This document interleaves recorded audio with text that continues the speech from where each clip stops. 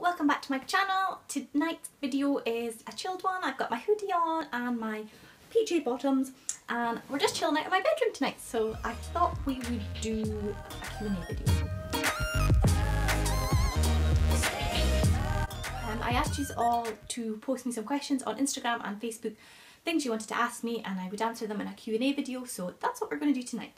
So I have my laptop here and I'm going to go through the questions and answer as many as I can, and hopefully, yeah, I'll get through a few. Right, I'll do the Facebook questions first because there wasn't very many on Facebook. Okay, Lisa Cook has said, I love wedding chat, how are you getting on with your wedding plans? So we haven't really done very much with our wedding plans. We have booked our venue, which is Bankery Lodge, if anybody lives kind of locally and they know that place. It is a hotel down by the river and it's beautiful for photographs and it's very budget friendly and it's a beautiful setting, and yeah, we're really pleased with it. So we've booked there. We've booked our photographer, who is Hayley Fraser. She is a brilliant photographer. She does a lot of family photographs, I think. She also does wedding photography, and she went to a few baby classes with my sister, so I'd met her a couple of times and I knew that she was really lovely, and I think that's really important when you book a wedding photographer because you want to have like a good rapport with them. So yes, I knew she'd be really good, and so we booked her. What else? I've got my dress. I got my dress from Elmar Bridal in Peterhead. It is, yeah, a really nice dress. I can't say too much about it, but I'm really pleased with it. And what else? I provisionally booked somebody to do her hair. I haven't really done too much, but I'm pretty like chilled out about it, to be honest. So we'll get round to other things. We've got the main things. We've got our photographer and the venue and a dress, and it'll be fine. Okay, so Shona Singer is asking, did you paint your blackboard wall yourself and how did you do it? So yes, I did paint it myself. Well, Andrew and me painted it. And what we did was we bought blackboard paint, and the one I bought was actually a magnetic one, but we don't use it for magnets. So all we did was we got masking tape and we masked out the area that we wanted to paint, and we painted it with a paintbrush. You do get a spray one, but we thought the paint might be less messy. It was still really messy.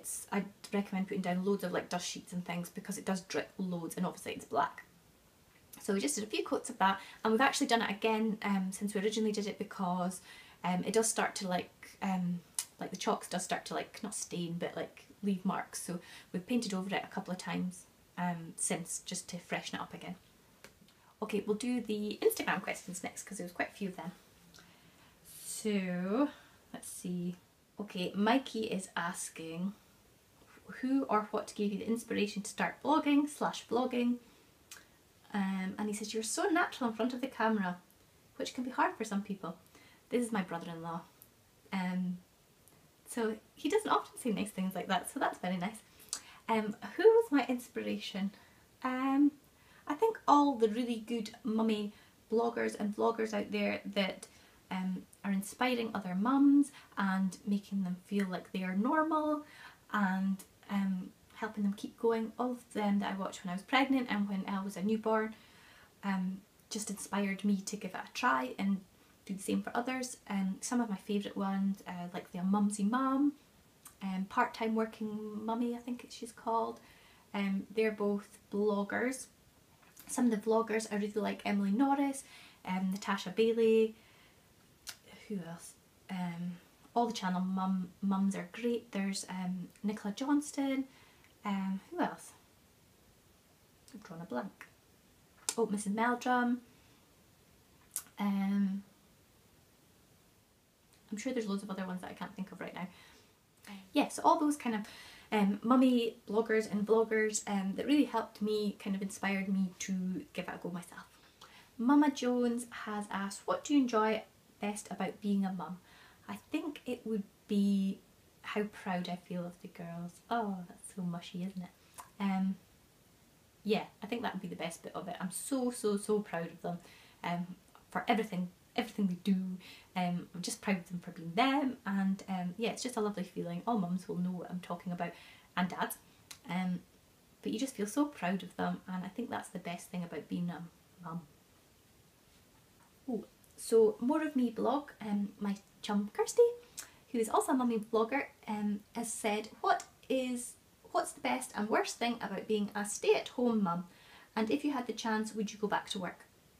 The best thing about being a stay-at-home mum is, I'll come back to that one. Okay, the worst thing about being a stay-at-home mum, okay, are you ready? There's a lot. No. What's the worst thing about being a stay-at-home mum? Okay, it's quite isolating, lonely at times. I miss having my own money that I earn myself, the independence. It can be hard, days can be long. I think, oh yeah, the hardest thing probably is not having any break from your child. I think because I'm with Elle 24/7, it can be really hard. When I went out to work and came home again when I had Caitlin, before I had Elle, I found that I really appreciated our time much better, and I found that I was probably a nicer mum maybe, because when I was with her I felt guilty for the time I was away from her, so when I was with her I put more effort into it. I would have said, because I'm with Elle all the time and there's no break, then I'm probably don't put in as much effort maybe. That sounds horrible, which is a shame. I do try, but I think if I had a little bit more time to myself, which I'm trying to work on, I would probably be able to give more of the best of me. Does that make sense? If I had a choice, would I go back to work? Probably. If I had a job before that paid well enough that I could have just gone back and I could have made the transition quite easily, I would love to work part-time, maybe 3 days a week or something like that. That would be like my ideal. If it paid for me to go to work and I could afford to put Elle to nursery, I would love to do that. I think it would be really good for me and it would be good for her. But unfortunately, I worked in childcare before I had Elle, and it just doesn't pay enough to allow me to go out to work and put Elle to nursery, and yeah, so it just doesn't work out financially. So if I had the choice, I think I probably would work part-time. Yeah. So Unique Me, who makes amazing baby clothes and is also my chum, have asked, do you find it easy to spend enough time with each child on their own, and what kind of mummy and me activities do you do with each of your girls?